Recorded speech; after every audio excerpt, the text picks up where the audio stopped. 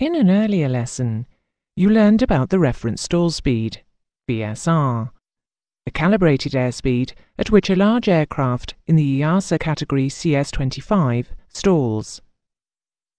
You also learned that stalling is caused by exceeding the critical angle of attack. Stalling has nothing to do with the speed of the aircraft.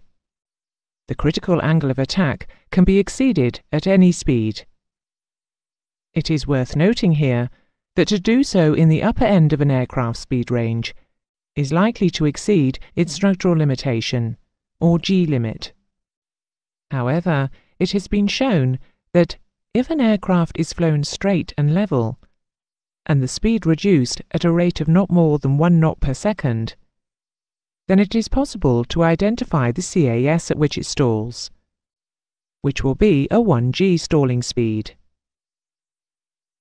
This reference stall speed is the speed on which are based the recommended takeoff, maneuver, approach and landing speeds, which will give an adequate safety margin above the stall during normal operations.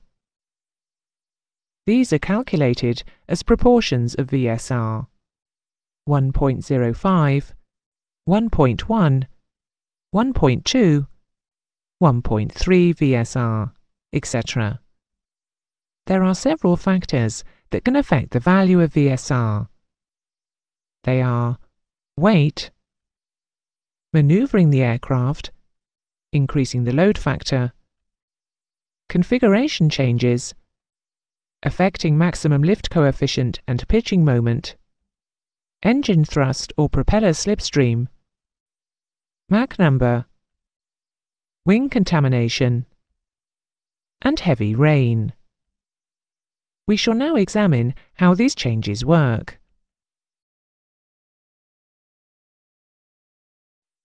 In straight and level flight, the weight of the aircraft is balanced by the lift. So the load factor, which is lift over weight, is 1. Whilst N in brackets is the correct symbol for load factor, the relationship between lift and weight has for years been popularly known as G. 1G corresponds to the force normally acting on us, that is, gravity. If more lift is generated than weight, the load factor will be greater than 1. The force acting on the aircraft and everything in it, including of course the pilot, will be more than normal gravity. If lift equals weight, the load factor will be 1, as you have seen. And from the lift formula, lift equals half rho v squared times CL times S, it can be seen that lift will change whenever any of the other factors in the formula change. Taking density, rho, and wing area, S, to be constant for this example, consider what would happen if thrust is reduced. The speed, v, would reduce because of drag.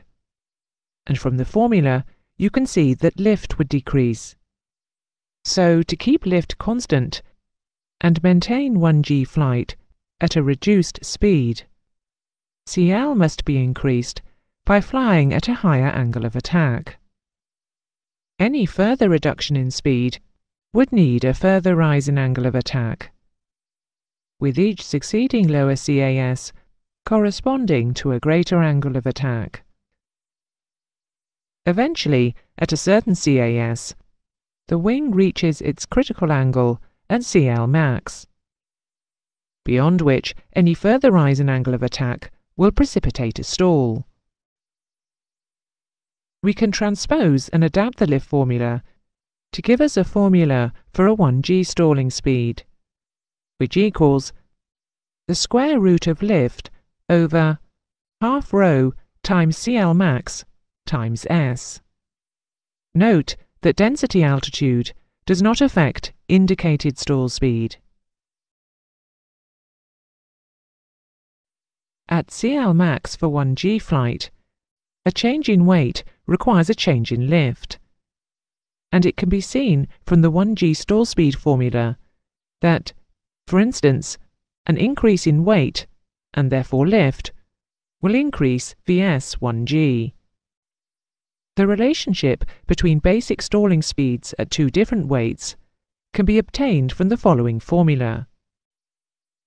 The new speed equals the old speed multiplied by the square root of the new weight as a proportion of the old weight, or the square root of new over old. The angle of attack at which the stall occurs will not be affected by the weight. This is provided that the appropriate value of CLmax is not affected by speed, which will only happen at speeds above Mach 0.4. To maintain a given angle of attack, say critical angle or alpha CLmax, in level flight, if the weight and therefore the lift required is changed, it is necessary to change the dynamic pressure. In other words, the CAS. For example, if an aircraft stalls at 150 knots at a weight of 588,600 newtons, what is the 1g stalling speed at 470,880 newtons? Using the formula, the new to old weight proportion is 470,880 over 588,600, which is 0.8. The square root of this is 0.894, which multiplied by 150 is 134. So the new stalling speed is 134 knots. A useful rule of thumb that can be derived from such calculations is that halving the percentage change in weight, either up or down, will give the approximate percentage change in stalling speed. In the example, a 20% weight reduction gives about a 10% speed reduction. This rule of thumb can be very useful, not least as a gross error check during exams. As you know, in straight and level flight, lift balances weight. But in a level turn, for example at 45 degrees, as shown here, the weight will still be acting vertically downwards, and the wings need to produce a vertical lift vector to balance it. However, as you can see from the diagram, the lift vector is tilted at 45 degrees, and if it is resolved into vertical and horizontal vectors, it is insufficient to balance the weight. The lift must therefore be increased, so that its vertical component balances the weight, and the relationship between the vertical force and the lift required can be found using trigonometry, using the symbol phi as the bank angle and taking the vertical force required as 1, the adjacent, lift being the hypotenuse. Cosine equals adjacent over hypotenuse, and if we transpose this formula, we arrive at L equals 1 over cos phi. Cos phi in this case, at 45 degrees, is 0.707. 1 divided by 0.707 is 1.41. So, for a level 45-degree bank turn, the lift must be 1.41 times that of straight flight, or, to put it another way, increased by 41%. You learned in the previous part of this lesson on stalling that to bank an aircraft and maintain level flight, lift must be greater than weight. The additional lift required is gained by increasing the angle of attack. The measure of the relationship between lift and weight is known as the load factor. Increasing lift in a turn increases the load factor. So as bank angle increases, load factor increases.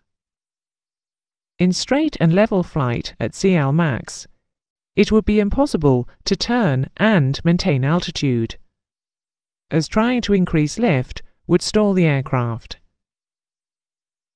If a turn were to be started at a speed above the stalling speed, then at a certain angle of bank, CL would reach its maximum, and the aircraft would stall at a speed higher than the 1g stalling speed.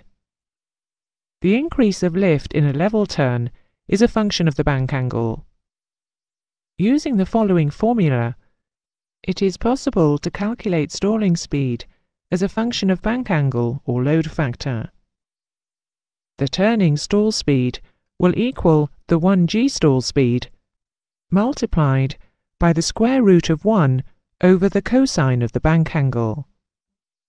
As an example, if the 1g stalling speed is 150 knots, what would be the stalling speed at 45 degrees of bank? The working on the screen shows the result to be 178 knots CAS. Using the same sequence for 60 degrees of bank, a 2g turn in level flight gives a stalling speed of 212 knots CAS, which is 41% greater than the 1g stalling speed. The 45 degree stalling speed is 19% higher, and since these figures are ratios, they will hold good for any aircraft. As bank angle is increased, the stalling speed will rise exponentially. Whilst operating at high CLs, particularly during takeoff and landing, only moderate angles of bank should be used when manoeuvring the aircraft. For modern high-speed jet transports, the maximum bank that should be used is 30 degrees, except in an emergency. The normal maximum under instrument flight rules, IFR, is 25 degrees, or the angle of bank for a rate 1 turn, 3 degrees per second, if this is less. At higher altitudes, the normal maximum would be about 10 to 15 degrees. In brief, load factor does not affect the stalling angle of attack, but the stalling speed increases in proportion with the square root of the load factor, in the same way as it does with the weight increase, since g is an effective increase in weight.